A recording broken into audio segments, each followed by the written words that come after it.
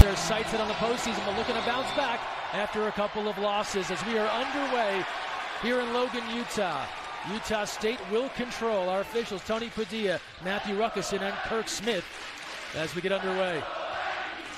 Stanley, the St. John's transfer. Second effort, Falslev playing well. Flip it up, flip it in. Good start for the Aggies. They're playing with so much more energy, toughness, crowds into it. They're off to a heck of a start. Stanley, he can shoot it and hits. So versatile, Omar Stanley. Falslev was hot to start.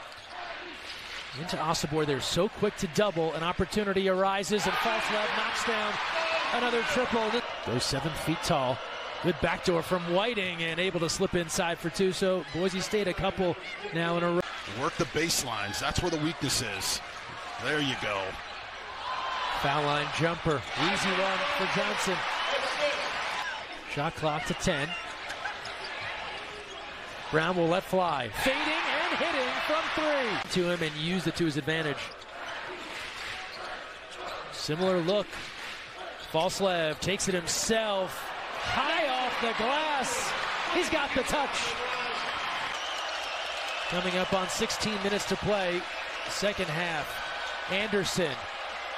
Crafty step through back to Rice. Loaded up and hit, and Max Rice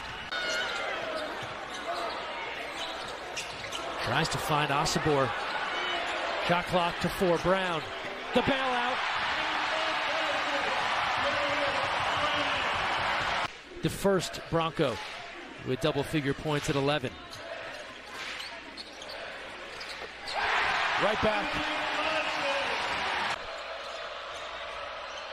Dagenhart right to work. Anderson controlling the basketball. Out to Osobor. The run out. Two-hand hammer.